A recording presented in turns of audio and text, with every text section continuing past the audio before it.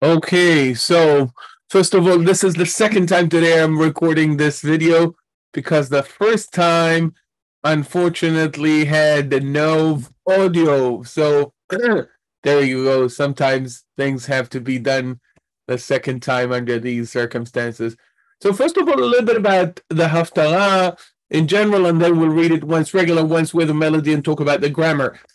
So why do we read the Haftarah? So if you go and ask around, the common answer you would get from the rabbi at your local synagogue or other people is that there was a period of time usually associated with Antiochus the fourth, the Antiochus of Hanukkah, Antiochus Epiphanes, um, in which Jews were not permitted to assemble and read from the Torah. So they decided instead of reading from the Torah, they're going to read from the prophets. So the regular answer, the common answer, the answer that I knew as a child was this answer. And it is mentioned in books, and people still mention that answer as maybe the most common answer. However, think about it. This is hardly a convincing answer. Because if indeed at a certain time, let's say Antiochus or any other despot for that matter, would decide, oh, you Jews, you must not read from the Torah, do you think they would allow the Jews to read from the prophets?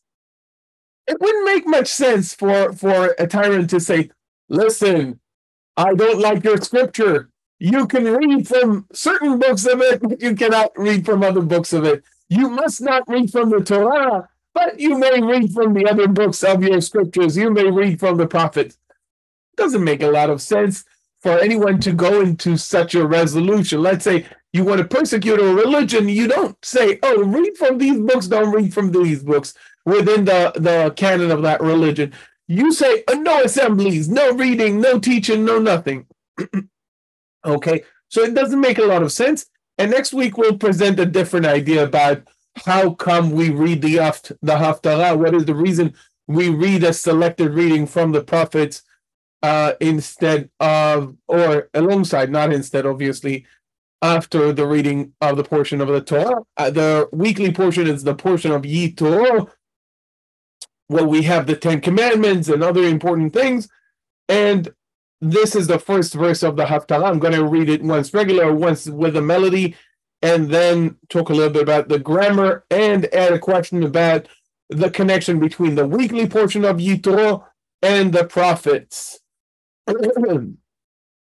So, once regular. Bishnat mot hamelech Uziyahu, ואראה את אדוני יושב על כיסא רם ונישא, ושוליו מלאים את ההיכל.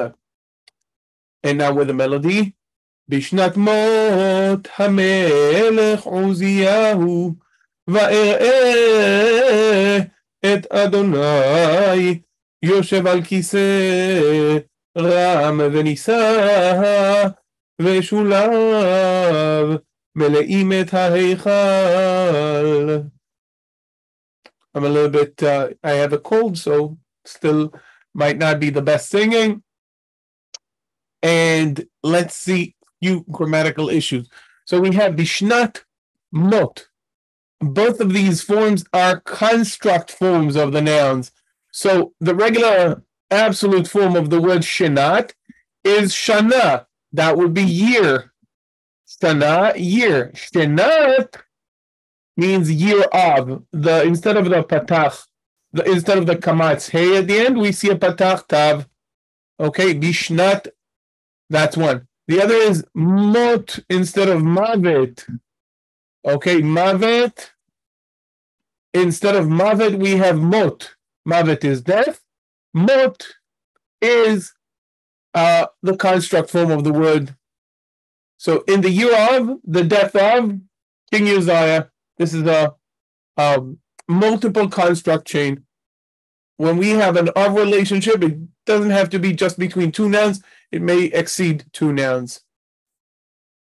ואראה את אדוני יושב על כיסא רם ונישא. V'shulav meleim et ha'heichal. Both the word kiseh and the word heichal come to us from the Akkadian language. Akkadian is what we generally call the language that was spoken in Mesopotamia. In the northern part, that's the Assyrian. And in the southern part, it is the Babylonian. It should be said that sometimes Assyrian is, in earlier books, is referring to referring to Aramaic, okay? But Assyrian is the northern dialect of what we generally refer to as Akkadian. Kiseh has a dagesh in the samech, probably because of a reish that assimilated into the samech. We know equivalent words from the Arabic and from Aramaic that have the reish there, and we know it is a general phenomenon when that the reish assimilates into the following consonant in Hebrew. So we have other forms where we see this equivalence between Hebrew words that do not have that reish and Aramaic or Arabic words which do. The word heichal is also interesting, based on the Akkadian, as I said, ekal or ekalum or ekalim. These are the case endings of the word, marking the syntactical structure or the syntactical function of that word. Originally, the word ekal comes to the Akkadian from the Sumerian, which wasn't even a Semitic language.